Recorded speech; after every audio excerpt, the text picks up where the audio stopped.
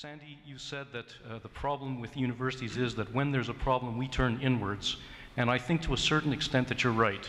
But I want to say to you that this university and other universities as well, it's not just the University of Winnipeg, have been consistently talking to government and talking to the outside, beyond our walls, about issues such as university funding for a good long time. So I agree with you that turning inwards and narcissistically stroking ourselves and fighting internal battles is not a good thing, but I don't think it's correct to say that we ignore the external environment in order to do that. That's number one. Number two, Robin, you say that a student-oriented focus is the way to go. I have to say, you acknowledge this yourself, I do not know a university, certainly not the University of Winnipeg, or any university that I am aware of or have worked in or visit, that does not believe that a focus on students is right and essential.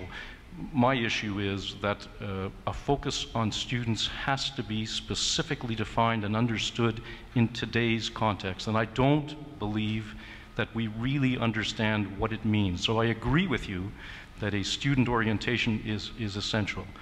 Bob, when you talk about business and the likening of a university to a business and the problems of the free press, I could not agree with you on one hand more that it is correct to think that in the area of technology, for example, the free press and other print media grapple with the same kinds of problems that the university does.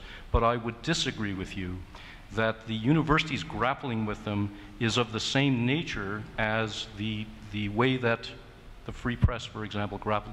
They are related without a doubt. But the university is in the business of education. You're absolutely correct that the media, the free press, is in the business of providing what you call content. We are also in the business of providing content, but we have a somewhat different orientation. And although part of what we do is to think about the students as consumers, you are right, it is not the whole story. It is not the whole story and can't be the whole story, because universities have other things that it is imperative that they do. So yes, we are a business. Yes, we have to think about technology. It is not the only thing that we have to think about. It's not only raw content and how we deliver it. We have other imperatives, other obligations as well.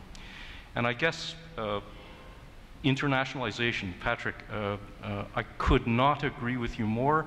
If we only think about internationalization as an economic imperative, we are going to go the same way that Australia did. It's very interesting that Australia should now be thinking about undergraduate education after having failed because they relied on internationalization in the way that you have described. We have examples of what not to do. I couldn't agree with you more. But I also think it's not only the ethical obligation, it is simply the providing of services to international students, and they are different services from the ones that we must provide to domestic students. So I do thank all of you sincerely, and Marsha, thank you as well. I could not agree with you more that we have to think about change and when change is appropriate and how to embrace it and so on. I guess what I'm getting at is that of necessity, you had 10 minutes to speak, my goodness. You couldn't possibly begin to address the issues in any depth, but I have to say that the remarks, while stimulating, are only scratching the surface of what we have to do. I'm sorry to be provocative, that's what I think. Well, maybe we'll have to schedule some follow-up panels. Now, in Dr. Bessner's remarks, there were direct challenges to at least three, I think 4 of you. So the floor is open. Whoever wants to take a shot back and offer. Let me go first, Neil. If I accept your premise that you've been going, as a community, you've been going down to the government, then you're doing a lousy job. If you want to be, well, but my point was, but I think you missed. I know there's lots of efforts. I've been involved from the day when I first became Chancellor. I was involved in conversations, and I know that Lloyd has gone down with the support of all kinds of people, but it's not working. And one reason it's not working is that I believe is that there's not a concerted effort a consensus between the various constituencies in the university that need to be working on the same page with a focused political agenda. And what you have right now typically is it gets beaten up in here, and then Lloyd goes down with one or two people to try and get the government to do something. And that's not the same thing as having the student leadership, for example, who want a university with low tuitions. When their focus, when it comes to the tuition argument, is back at the university. It should be down the street, you know, and you should be with them. You should be standing as an administrator. You should be standing beside them, and so should the professors. That would be my response. Lloyd, the president, went with the students in exactly the kind of concerted effort that you just described. Well, you have to do more of it and do it better. Okay, there's one point in which now are there Dr. Dean, some of the or Dr. Farquhar, either some of the comments were directed at your remarks. Yeah, I think he went after me before he went after you, Patrick.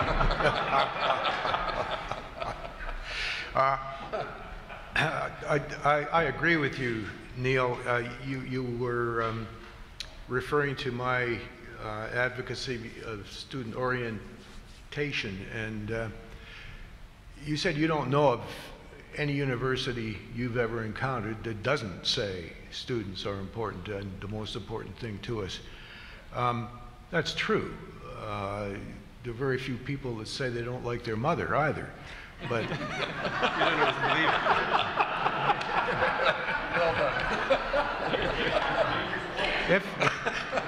it. If you ask university leaders, what is your aspiration for the institution? What kind of an institution do you want to become? What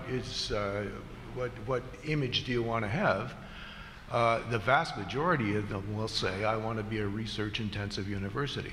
And we all know that for probably at least 75% of the higher education institutions, that's out of the question. But they'll all say they want it.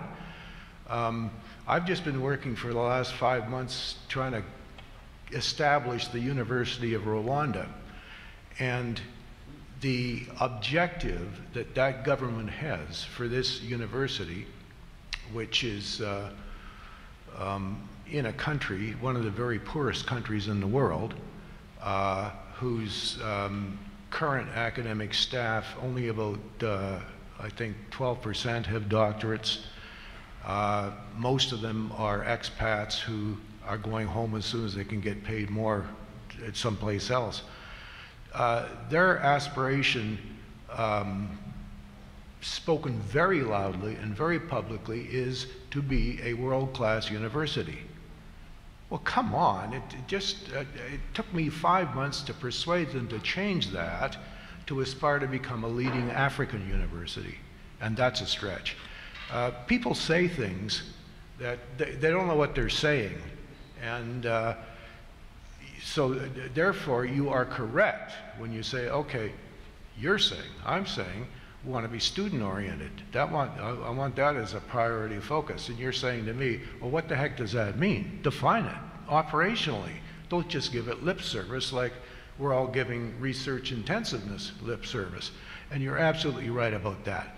And I either didn't have time or, more likely, couldn't take the trouble to unwrap that. But obviously, a university that wants to become, wants to establish a principal focus on being student-oriented, is going to have to take a very careful look at its academic reward system.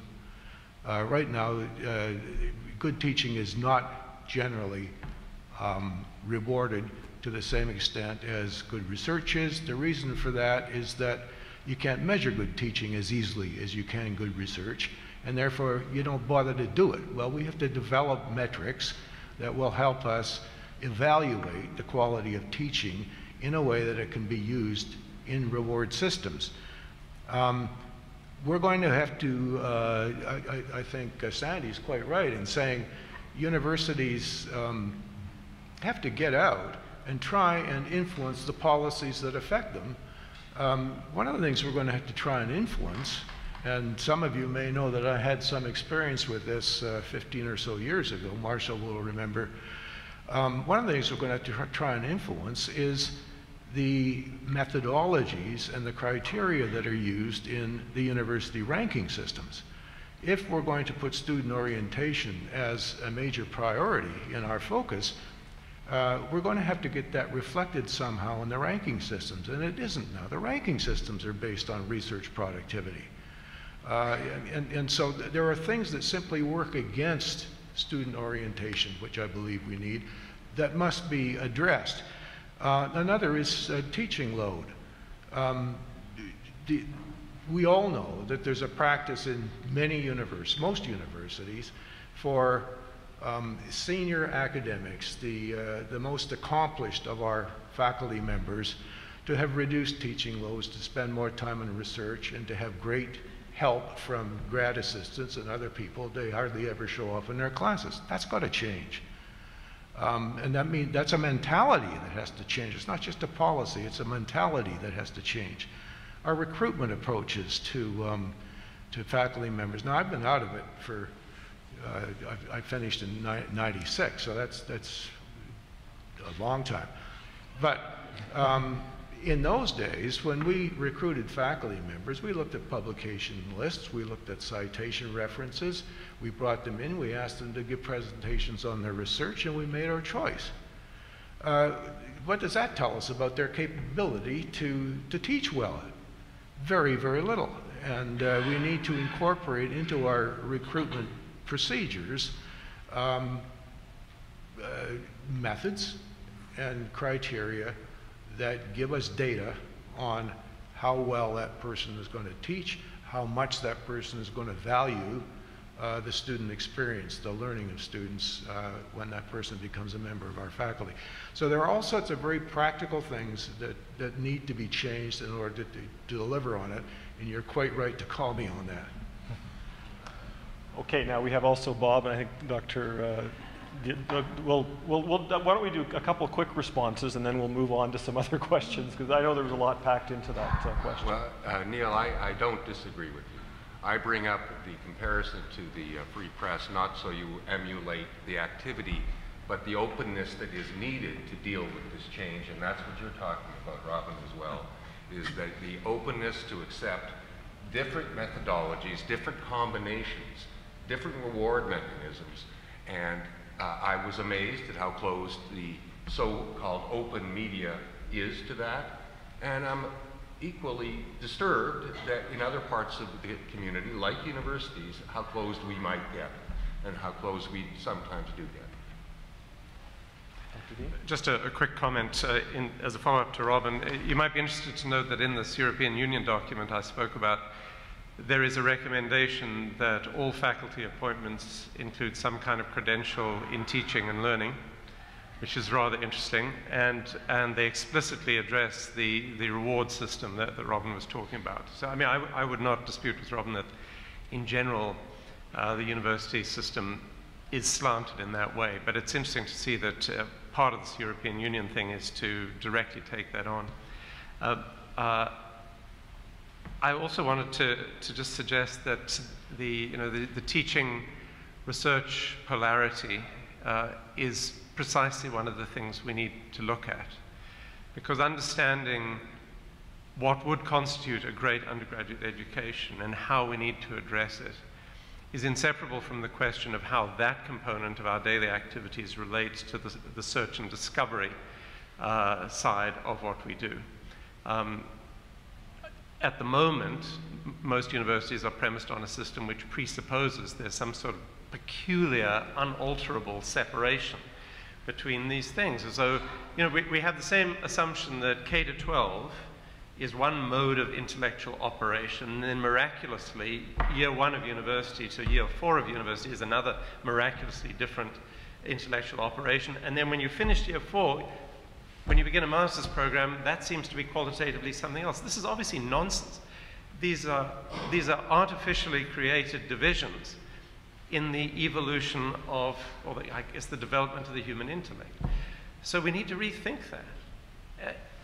Research is an important part of the same activity that we want to see occurring K-12, in first-year university. It's all about intellectual curiosity and that kind of thing. So, last point. Just on the question of going to government with complete unanimity. One of the beautiful things about universities is they're all about dispute. I think you've got to boil down what matters to you about universities. That is freedom to inquire, social commitment, commitment to excellence, all those things. But there'll always be dispute around the edges and debate. That's part of the beauty of these places. Thank you. Oh, Dr. Hanen? I'd just like to make a few comments on several of these things. I think the implicit analogy about students as customers has a number of problems. I mean, there's no doubt that there is an element of that, but there is a reason why some people are students and some people are instructors. And, it's important not to forget that. I mean, people get to be faculty members because they have studied something for a very long time and because they're knowledgeable and because they have thoughts about all of these things. And so to simply assume that either the students or their parents or the community can be clear about what should be taught and how it should be taught, I think is highly problematic.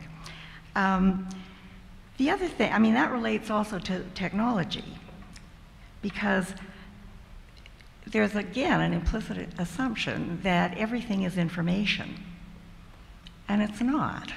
I mean,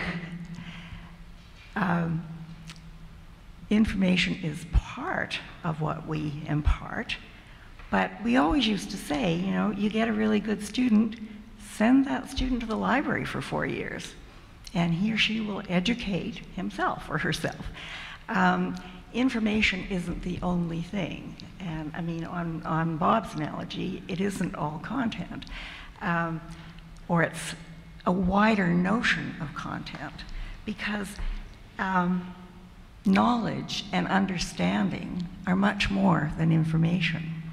And it's important that students learn how to convert information into knowledge and understanding.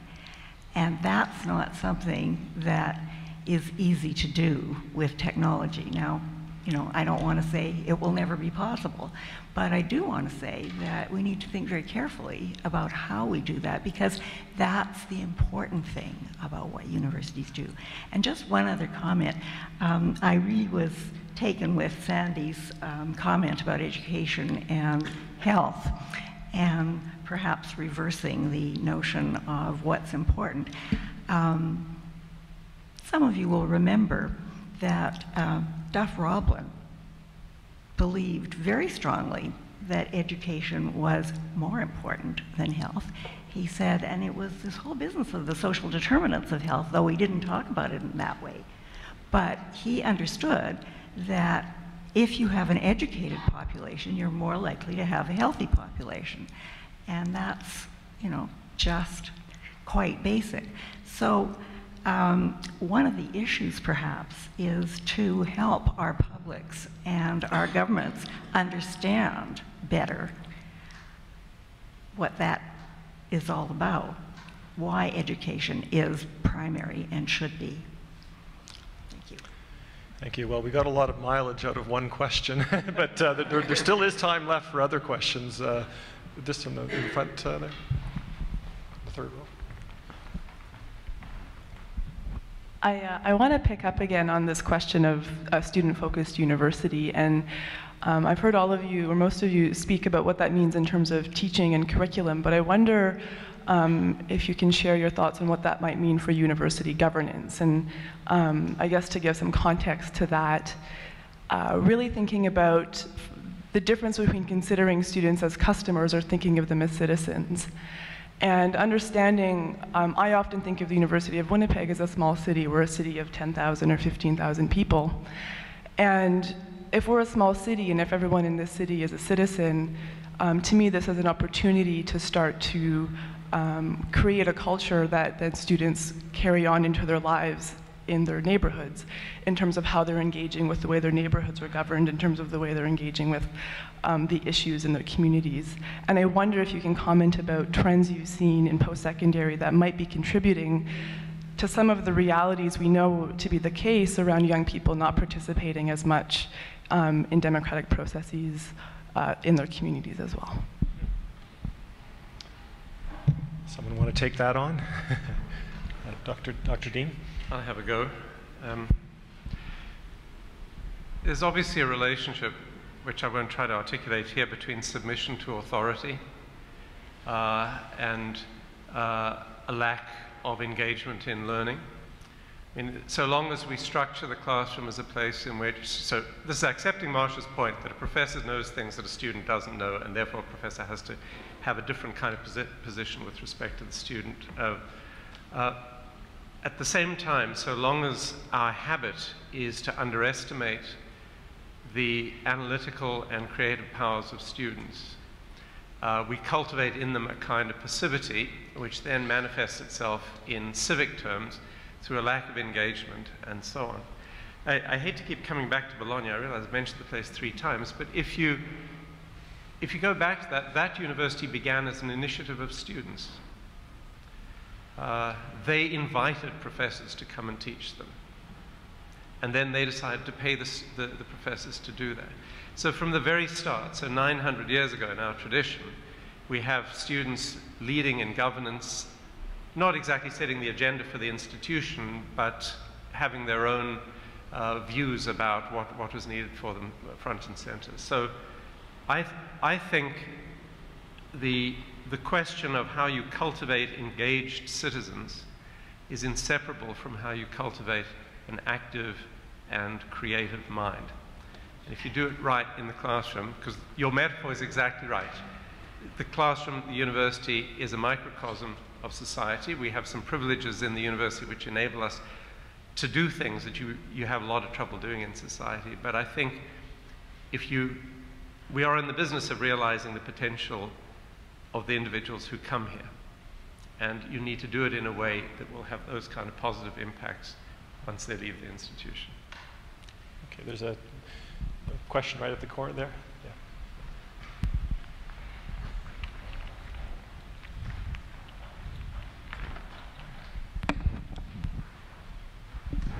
I wasn't going to challenge Dr. Dean until he started talking about the University of Bologna again.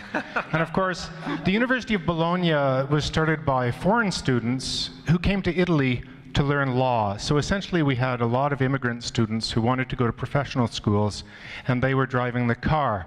But I want to remind him that the University of Paris, of course, there's an ongoing PR battle for who's first, and they've found indisputably correct documents, I'm sure, showing that the University of Bologna is even older than it once claimed that it was. But of course, the University of Paris was the University of the Masters, and there the car was driven by academics. And with respect to your previous remark about the continuity of learning from more or less the cradle until graduate school, I would say that historically, for example, for 2,000 years, people studied Euclid because there were certain things that were known, and creativity was not the whole deal. And then at a certain point, when people had mastered Euclid, they might conceivably make a contribution beyond that. So I think that while there is continuity in education, there are also certain thresholds between mastering basic tools to beginning to understand something of the research process, and then contributing to knowledge. So I hope that you're not too much of a leveler. I would find that would be a difficult position for a university president. Do you want to answer that, or do Oh, no, I do. Okay. So touche, a great point about the Paris-Bologna rivalry. One thing, though, that Bologna has on Paris is the beginnings of academic freedom, because it's an act of Friedrich Barbarossa, which became one of the institutes of Justinian, which protected those international students from interference and exploitation by government in Bologna. So, okay. I'm not a leveler, by the way. I think there's a continuity, and I think, I'm not a an educational psychologist at all, but it stands to reason, of course, the mind evolves and develops, and there'll be phases of development which are slower to come and larger thresholds you cross. Of course, that's the case. However, I just don't see that the mode of approach to education needs to change that much around those random boundaries. Great point, thanks. Dr. Farquhar, did you have something to add on Paris versus Bologna? I want to come back to the previous question, but first on Bologna, I think some of the advances that are reflected in the European report that you're talking about are the result of the Bologna Accord, which was struck 15 years ago. So whether or not one likes what the University of Bologna originally did, its name is still carrying on in the modern world, and it still has some positive influence, I think. The question about civic engagement of students and their using their time at university to help them become better citizens, a huge, broad question, but I don't think we're doing a bad job of that. At one level, you can address that in the classroom. That's probably where we're doing the worst job by and large. The learning process is an interactive, participatory process, and too often we have a professor who thinks he or she knows more than the students do, and the job is to just pour knowledge into vessels. So by improving our teaching methodology, I think we can help engage students in their own learning, and therefore in the process of what the institution is all about. Secondly, I think student associations are wonderful opportunities for students to learn how to engage in the democratic society. They don't engage in those associations as heavily as we would like them to. In fact, not even as heavily as citizens of a country engage in the democracy of the country. And perhaps we can do more there as an institution to encourage students to participate in their associations, because they're wonderful learning arenas for them. And thirdly, my experience has been that in the governance of the institution itself, ever since the Duff-Berdahl report in the 1960s, Canadian universities have done a pretty decent job of incorporating and considering quite openly and fairly the student perspective in making decisions about the directions and priorities of the institution. We do have to remember that it's the student perspective that is important in that regard. It's not individual particular students, because individual particular students are temporary citizens. They're just flowing through, as opposed to the other people around that table who have lifetime commitments by and large to it. But the student perspective itself is crucial. And I do think that our boards and senates capture that reasonably well now. Dr. Axworthy has a question or comment. I actually wanted to provide a historical update. We would not be celebrating the 100th convocation of this university if it wasn't for the student movement in the early 1960s. Two steps. One, at the time, the colleges were the framework of the University of Manitoba system: St. Paul's, St. John's, United College, St. Andrews, and others. There was a decision at the time to move those colleges, which were all located in the downtown area, out to the Fort Garry campus, which was primarily an agricultural campus at the time. It was a student association of United College that first sort of challenged the administration and the Board of Regents to stay downtown. That became their primary interest. And the second stage, which was even more dramatic, and I remember it very well because I was a student at the time, that this room, Convocation Hall, was packed to the rafters. If you can imagine cramming 400 students in to debate the question about whether the Student Association should withdraw from the University of Manitoba Student Association, the first act of separatism, if you like. And it was a debate that was down, and it was all around the election of a senior stick, and I think one of the person who actually won that is here today.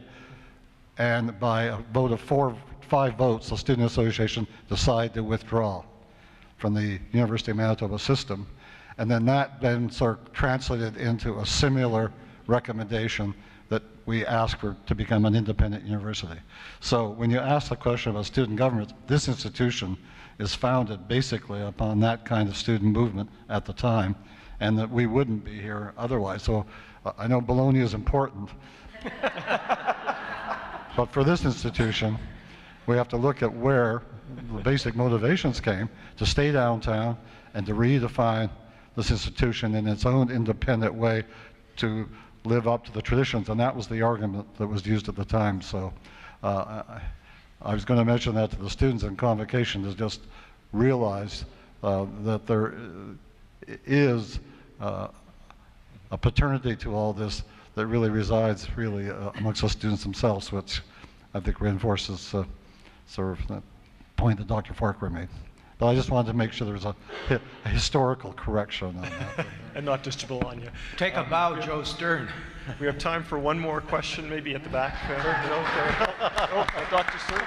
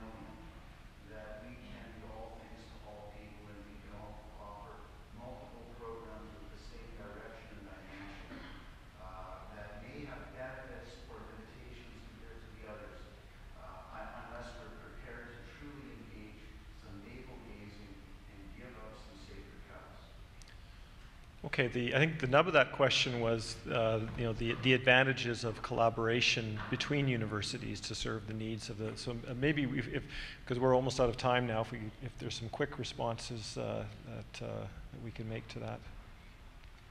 Well, I can say, since I guess I triggered your reaction, Frank. I do think there's huge opportunities for collaboration. I think there's much better opportunities for collaboration between the University of Manitoba and the University of Winnipeg, for example. my comment was, Manitoba is a subscale government when it comes to offering everything we try to offer. It's a fundamental principle of any sort of economic organization. You have to get to a certain size to be able to finance certain things. And there are ways we can, but Saskatchewan has that problem. So there are opportunities for us, I think, Northern Ontario, for us to work effectively with other institutions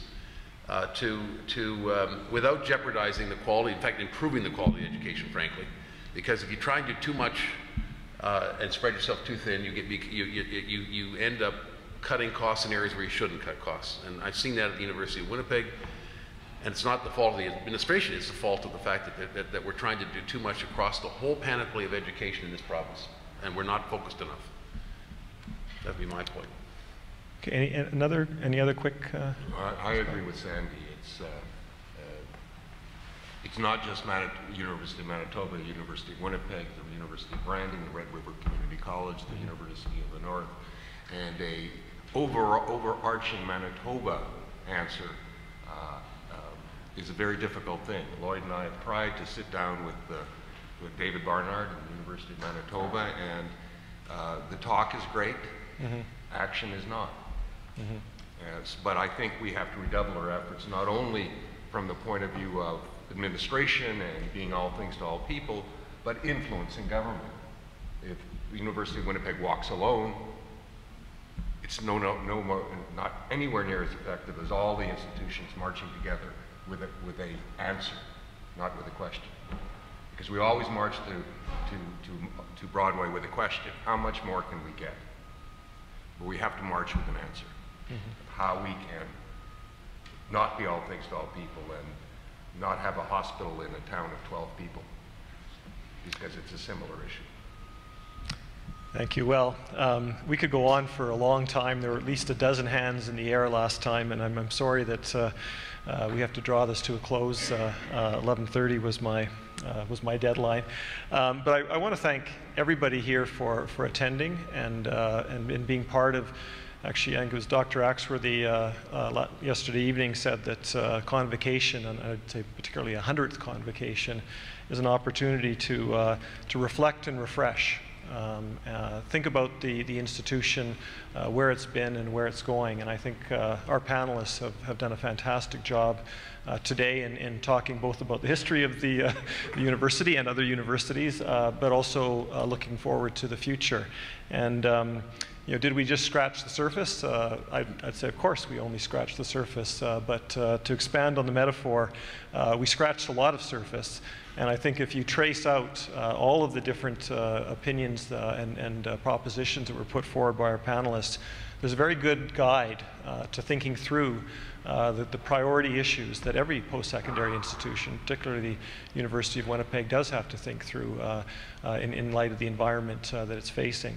So I thank all of our panelists as well. Thank you for your leadership of this institution, and I think thank you also for, Dr. Dean and several others commented on the way that this campus feels right now, the way that I had this experience this morning walking over to this building. As I said, not just the building and the buildings that have been completed, but also the faces on campus and the feeling of dynamism. And I think that's high praise coming from people who, in fact, were part of the building that has sustained this institution and puts it in a position to look at the future and future challenges with confidence. So thank you for that, and also thank you for your contributions this morning. And of course, the main event is still to come early this afternoon. It's a beautiful day, so yeah, things at least for today. Controversies aside, we're very well positioned, and thanks again. Thank you.